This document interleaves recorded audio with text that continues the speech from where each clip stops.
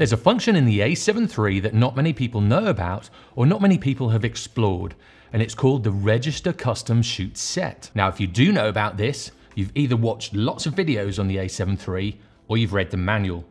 But if you haven't, keep watching. It's basically a way of having a group of settings that you can access instantly at the push of a button. Now, I don't know about you, but I've had loads of situations where I've been shooting, say in manual mode or in single shot, and then something really interesting or some action has happened, and then you're fiddling with the settings instead of actually capturing that thing that's happening in front of you. With this function turned on, I seem to get a lot more of these shots and a lot more of these kind of serendipitous moments. In this reconstruction, I'm photographing these palm trees and buildings badly, and I'm in manual mode, single shot, AFS. I see a skateboarder in the corner of my eye, so quickly press AEL, get her in frame, and then get the shot. If I didn't have this function enabled, I'd have definitely missed these shots. So this is how I set up Register Custom Shoot Set.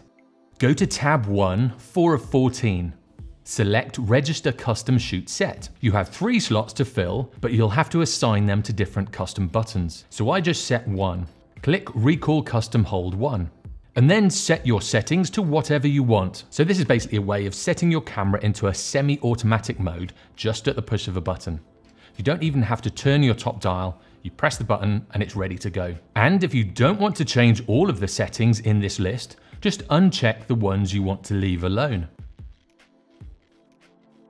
I set it to aperture priority, anywhere between f2 and f8. More f8 if it's in the middle of the day, f2 if it's low light. I put my drive mode on continuous. I'll set the exposure compensation to -0.7. I just like underexposing my shots just slightly. With ISO, I'll set it to auto. With metering mode, I'll keep it on multi.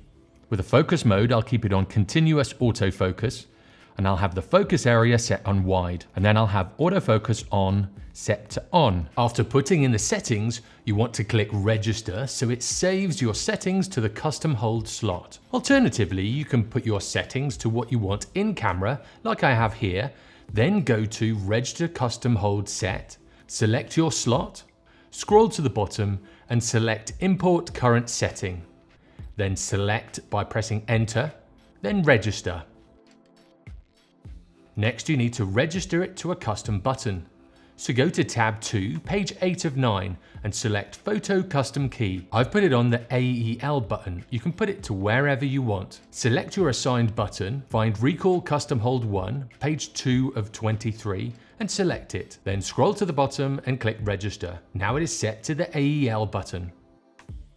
Just remember to set ISO Auto minimum shutter speed to whatever focal length you're shooting with. This is only if you're shooting handheld, but these moments tend to happen when you're shooting handheld. When my wife and I go traveling, I find that this comes in really handy. We may be walking somewhere that we haven't been before, and a fleeting moment happens really quickly in front of us. I might be shooting something static, and then all of a sudden I can press the AEL button and I'm ready to go. It's auto-focusing on that thing that's going past, and I can quickly fire off a lot of shots. And it's the difference between getting the shot and not getting the shot. Now, have you heard of Register Custom Shoot Set? Leave a comment below. It'll be interesting to see how many of you know about it and how many of you don't. For more videos, subscribe and make sure you click the notification bell.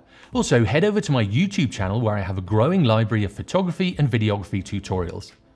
I'll see you next time.